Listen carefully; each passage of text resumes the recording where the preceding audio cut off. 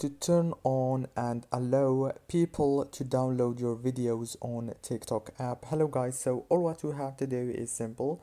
Go to TikTok. Now go down here to your profile and then go to the top corner, click on those three lines, click here on settings and privacy, the second option.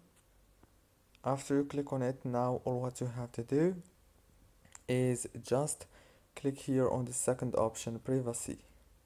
Scroll down until you find this downloads option and click on it and then enable it from here. If it is turned off, all what you have to do is click on it and it's gonna be on.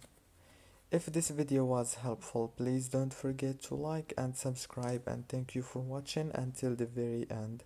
See you later and thank you so much for watching.